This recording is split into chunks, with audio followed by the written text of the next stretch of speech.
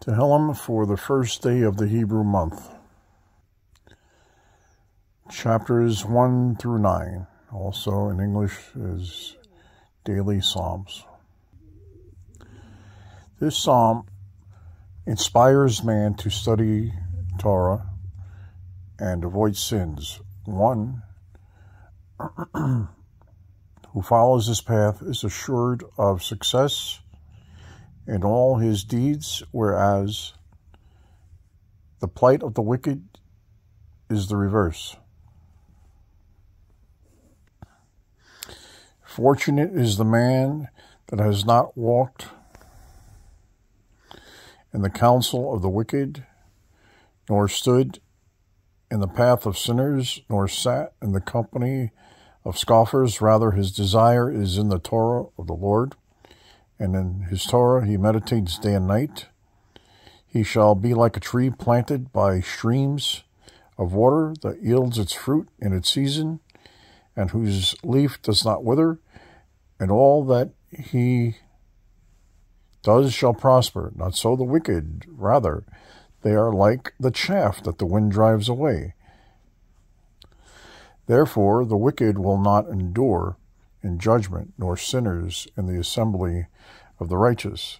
For the Lord minds the way of the righteous, but the way of the wicked will perish. Chapter 2. This psalm warns against trying to outwit the ways of God.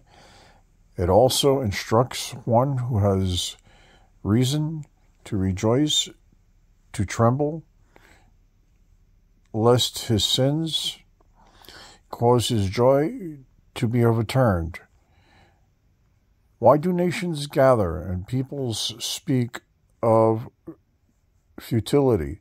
The kings of the earth rise up, and rulers conspire together against the Lord and against his anointed. Let us sever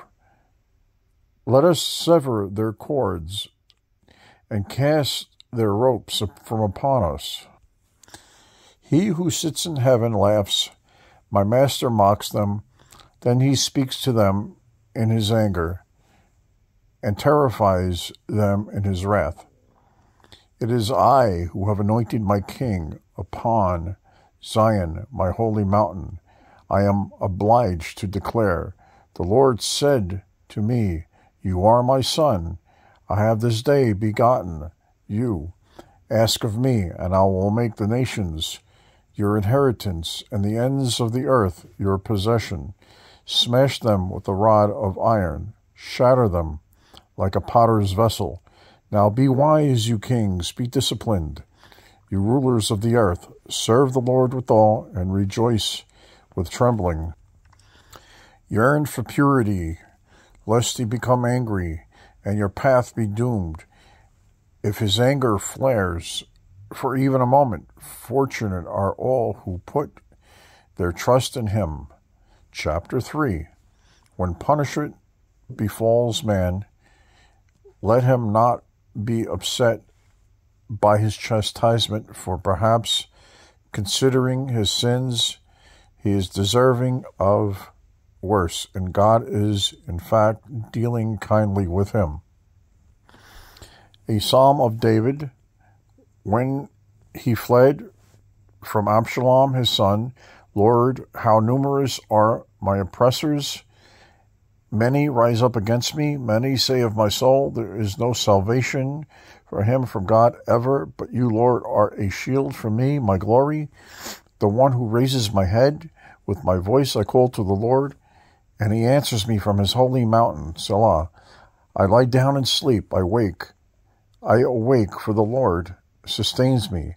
I do not fear the myriads of people that have aligned themselves all around me. Arise, O Lord, and deliver me, my God, for you struck all my enemies on the cheek. You smashed the teeth of the wicked. Deliverance is the Lord's. May your blessing be upon your people forever. Chapter 4. This psalm exhorts man not to shame his fellow, and to neither speak nor listen to gossip and slander, envy not the prosperity of the wicked in this world. Rather, rejoice and say, if it is for those who anger him, how much better it will be for those who serve him. For the conductor, with instrumental music, a psalm by David. Answer me when I call. O God, who knows my righteousness? You have relieved me in my distress. Be gracious to me and hear my prayer. Sons of men, how long will you turn my honor to shame? Will you love vanity and endlessly seek falsehood? Know that the Lord has set apart his devout one. The Lord will hear when I call to him. Tremble and do not sin. Reflect in your hearts upon your beds and be silent forever. Offer sacrifices in righteousness and trust in the Lord. Many say, who will show us good?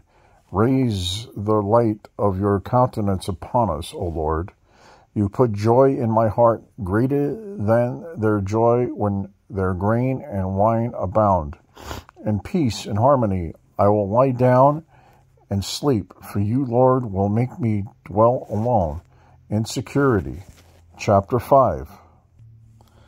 A prayer for every individual, requesting that the wicked perish for their deeds, and the righteous rejoice for their good deeds. For the conductor on the Tehillim, a psalm by David. Give ear to my words, O Lord, consider my thoughts. Listen to the voice of my cry, my God, and my Lord, my God, my King and my God, for to you I pray. Lord, hear my voice in the morning, and in the morning I set my prayers before you and hope. For you are not a God who desires wickedness.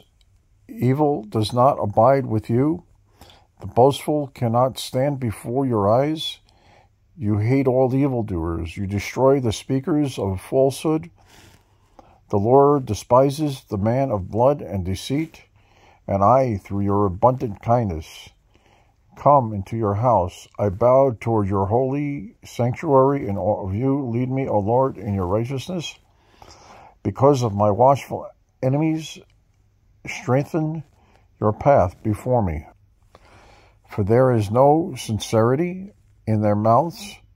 Their heart is treacherous. Their tongue is an open grave, though their tongue flatters. Find them guilty, O God. Let them fall by their schemes. Banish them for their many sins, for they have rebelled against you. But all who trust in you will rejoice. They will sing joyously forever. You will shelter them. And those who love your name will exult in you. For you, Lord, will bless the righteous one. You will envelop him with favor as with a shield. Chapter 6. This is an awe-inspiring prayer for one who is ill, to pray that God heal him, body and soul. An ailing person who offers this prayer devoutly and with a broken heart is assured that God will accept his prayer. For the conductor, with instrumental music, for the 8-stringed harp, a psalm by David. Lord, do not punish me in your anger, nor chastise me in your wrath. Be gracious to me, O Lord, for I languish. Away, heal me, O Lord, for my bones tremble in fear. My soul is panic-stricken. And you, O Lord, how long before you help? Relent, O Lord, deliver my soul, save me, for the sake of your kindness. For there is no remembrance of you in death, who will praise you in the grave. I am weary from sighing. Each night I drench my bed. I melt my couch with my tears. My eye has grown dim from vexation, worn out by all my oppressors. Depart from me, all you evildoers, for the Lord has heard the sound of my weeping. The Lord has heard my supplication. The Lord accepts my prayer. All my enemies will be shamed and utterly terrified. They will then repent and be shamed for a moment. Chapter 7. Do not rejoice if God causes your enemy to suffer, just as the suffering of the righteous is not pleasant. David therefore defends himself intensely before God, maintaining that he did not actively harm Saul. In fact, Saul precipitated his own harm, while David's intentions were only for the good. A Shigayon by David, which he sang to the Lord concerning Cush the Benjamite. I put my trust in you, Lord, my God. Deliver me from all my pursuers and save me, lest he tear my soul like a lion, crushing me with none to rescue. Lord, my God, I have done this. If there is wrongdoing in my hands, if I have rewarded my friends with evil, or oppressed those who hate me without reason, then let the enemy pursue and overtake my soul. Let him trample my life to the ground and lay my glory in the dust forever. Arise, O Lord, in your anger. Lift yourself up in fury against my foes. Stir me to mete out the retribution which you commanded.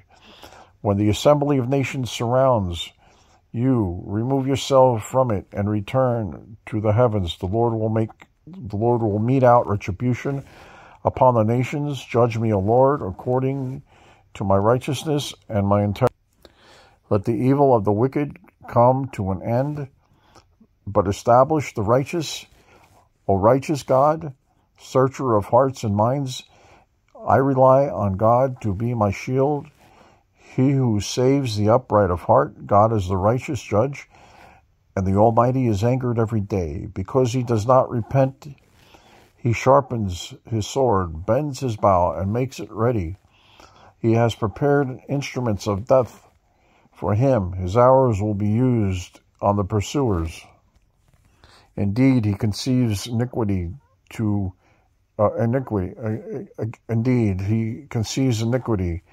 is pregnant with evil schemes, and gives birth to falsehood. He digs a pit, digs it deep, only to fall into that trap that he laid. His mischief will return upon his own head.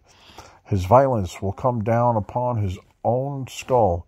I will praise the Lord according to his righteousness, and sing to the name of the Lord Most High. Chapter 8. This psalm is a glorious praise to God for his kindness to the lowly and mortal human in giving the Torah to the inhabitants of the lower worlds, arousing the envy of the celestial angels. This idea is expressed in the Yom Kippur prayer. Though your mighty strength is in the angels above, you desire praise from those formed of lowly matter.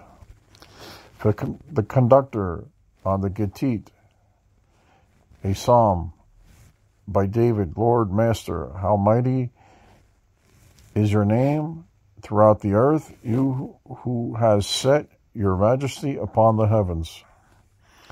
Out of the mouths of babes and sucklings you have established might to counter your enemies, to silence foe and avenger. When I behold your heavens, the work of your fingers, the moon and the stars, which you have set in place, what is man that you should remember him? Son of man, that you should be mindful of him? Yet you have made him but a little less than the angels, and crowned him with honor and glory. You made him ruler over your handiwork.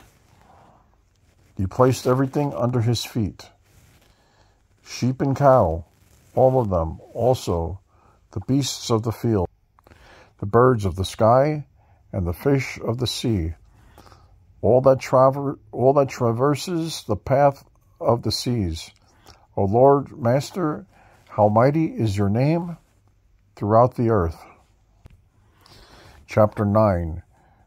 One should praise God for saving him from the hand of the enemy who stands over and agonizes him, and for his judging each person according to his deeds, righteous according to their righteousness, and the wicked according to their wickedness.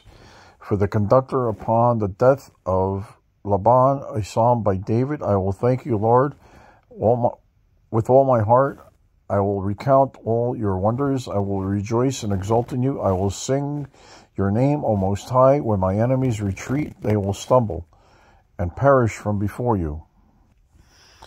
You have rendered my judgment and defended my cause.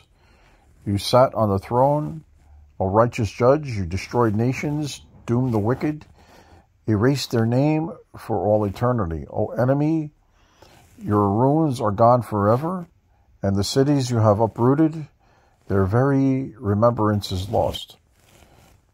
But the Lord is enthroned forever.